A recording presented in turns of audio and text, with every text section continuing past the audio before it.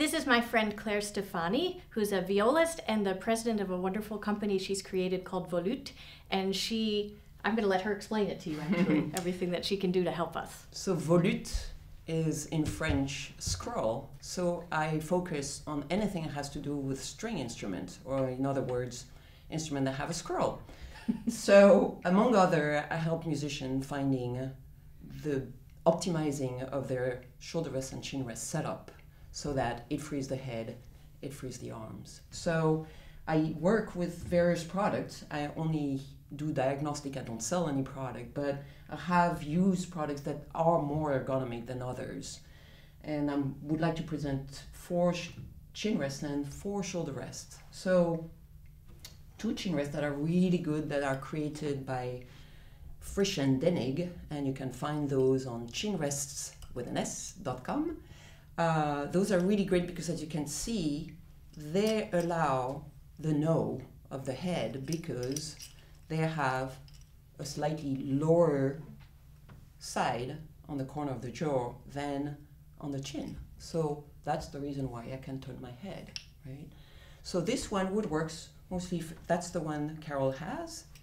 I have this one because I have kind of a more angular, and probably for you, Sergio, it would work better. Because as you can see, it really follows my jawline and I can move my head. And it has a built-in about 1 centimeter higher, all in wood, so for sound it's much better. So those are really great ergonomic models, really exclusively offered by Gary Frisch. Another one, which is in kind of a synthetic plastic, which also have that cut out, and which is great for short players that need a centered chin rest. So I just show the platform, but basically you can add little lifts here, and it's offered by the company called Wittner. It's a German company, and this model is called the Augsburg. And finally, a model that is nice because it creates a little hump here, and it's also, this is a model that you can find online quite easily. It's called the Hamburg model. And again, if you want to really, if you need more lift, you can go on chinrests.com and find somebody who would fit you with the right height.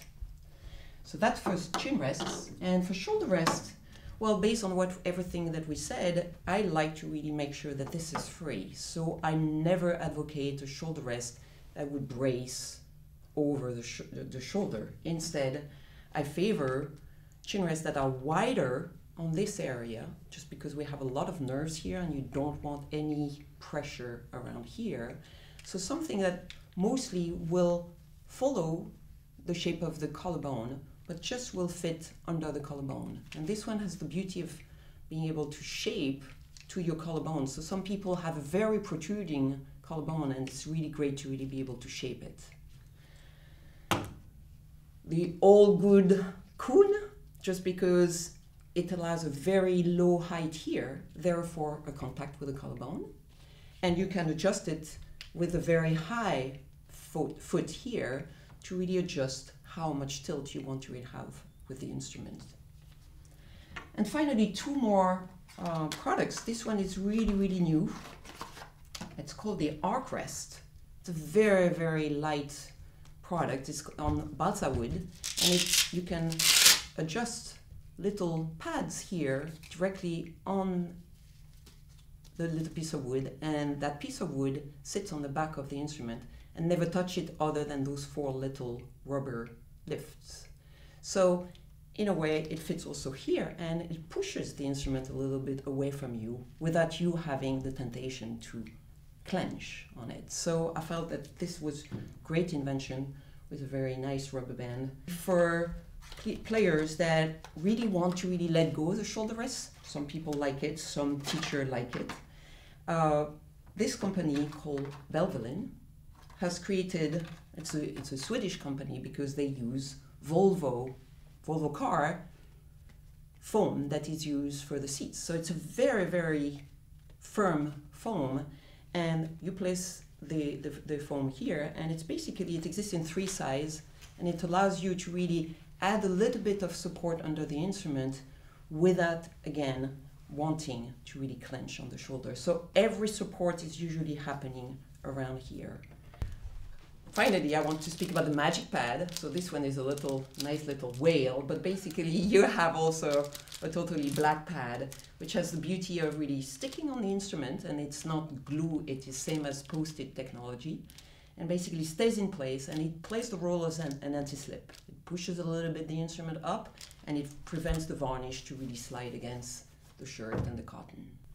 So just to summarize, again, Karen Tuttle always used to say, bring the viola to you, have a loving relationship with it. And I think you have to remember many students over the years, if they've gotten a new viola, they come in and they play on the new viola and they can't understand why they're not comfortable.